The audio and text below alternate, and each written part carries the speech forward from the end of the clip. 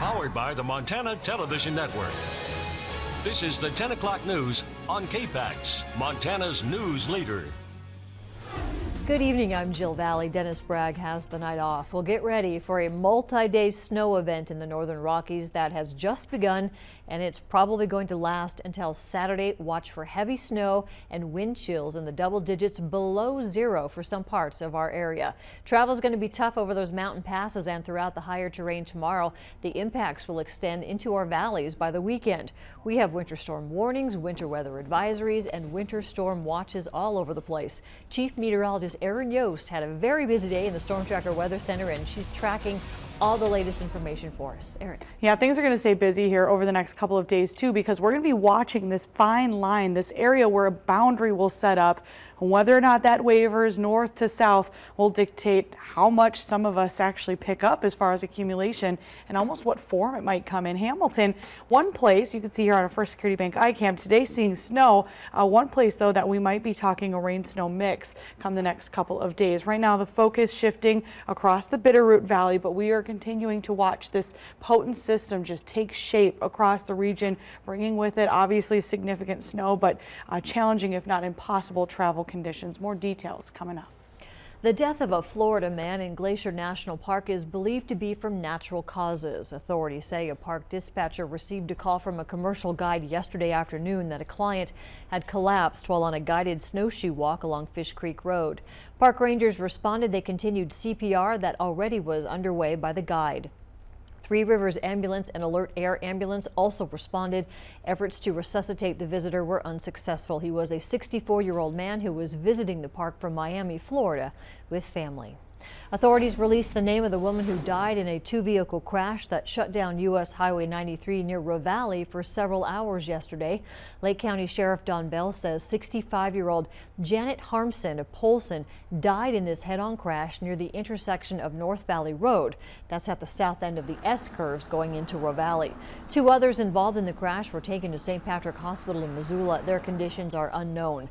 MHP says everyone involved was wearing their seatbelts. Alcohol and drugs are not suspected as a factor. A 62-year-old Libby woman is accused of shooting and killing her husband earlier this month. Lincoln County Sheriff's officials responded to a 911 call from Connie Leckrone that her husband had accidentally shot himself in their home. 69-year-old Dean Leckrone was found dead with a single gunshot wound to the head in a bedroom closet. In court documents, sheriff's officials say Connie Leckrone led them to believe that her husband shot himself, but then they say she mumbled, "I shot him," during a recorded interview at the sheriff's office while she was alone in the room.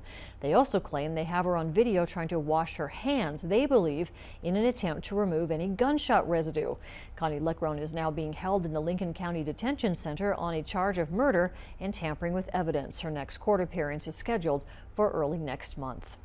New tonight, nobody was hurt after a train collided with a semi-truck in Frenchtown tonight. The Frenchtown Rural Fire District reporting that the semi got stuck with its front end across the tracks at Ducharme Crossing behind Benny's. The train pushed the semi into a Montana Rail Link maintenance building. The power company has been notified. MRL officials are on the scene. Both the Ducharme and Mullen Road crossings are closed. Traffic is being rerouted. Once the locomotive has been checked, the crossings will be cleared. Olympian and Whitefish native Maggie Voisin is home for the holidays, taking a short break from her Olympic qualifying events at Whitefish Mountain Resort. She is scheduled to compete in several events, including the X Games, before she heads off to Pyeongchang for the 2018 Winter Games. Tomorrow from 1 until 2:30, she'll be skiing with fans on Big Mountain, followed by an autograph signing that is free and open to the public, and Maggie will be skiing laps on Chair 2 on the front left side of the mountain. In Sochi, Voisin was set to become the youngest U.S. athlete to compete at the Winter Olympics since 1972, just 2 months after turning 15 years old. But she fractured her right fibula in practice on the opening day of the Games.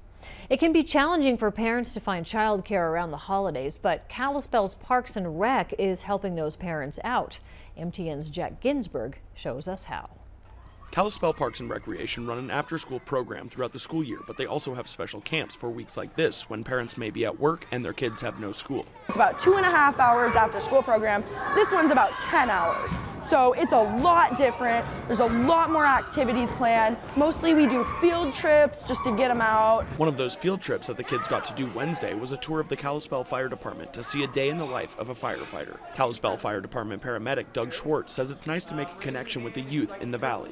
Just kind of allows us to make a connection with kids that's hard to do, as people get busy and older and things aren't as interesting to people anymore. Kids are really fascinated by the fire trucks in the station and the people here, and so it's kind of nice to capitalize on that excitement. Not only do the firefighters let the kids play with their toys, but they teach them about fire safety as well. We like to leave them with a good message for fire safety, just to kind of get that seed planted in their heads that hopefully down the road, kind of keeps them thinking about the things they do being safe and preventing the things that are easily preventable. And the fun didn't stop there at the fire department today. The kids came back here to Elrod Elementary to have lunchtime and some recess in the gym before heading outside to have a snowman making competition.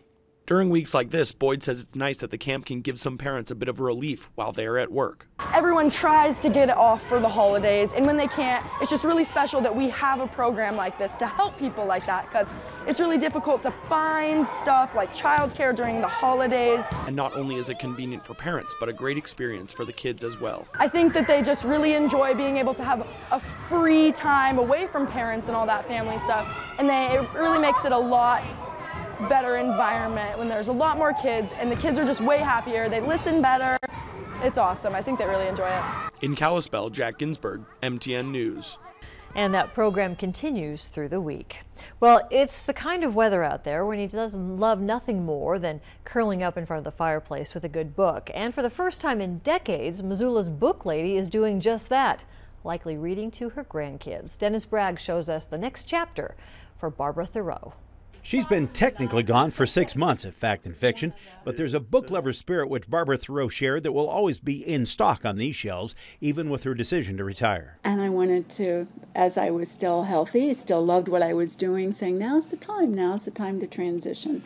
And I was fortunate enough to have some people that I could train and know that the store was going to stay and have a lot of the same programs, a lot of the same energy, and it was all timing.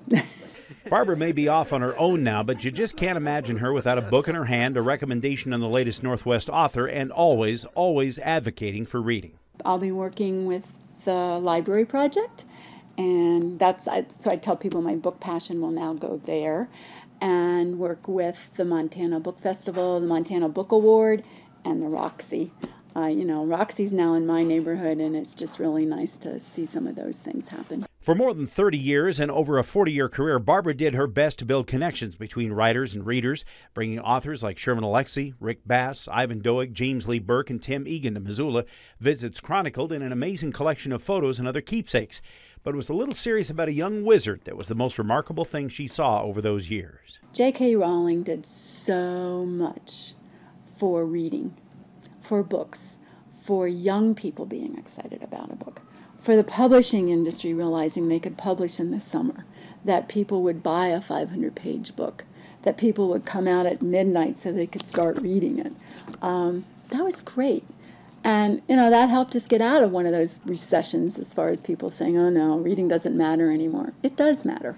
And I had to ask her what her best advice is for aspiring authors. Start figuring out who's doing what do you like about what's going on. You don't necessarily have to go to school to learn all of that. Get some common sense about things. Do your research. It worked for her and that little bookstore on Higgins. I said, I'm going to do the research until I get a red light. And I didn't get any red lights. I might have had some caution signs.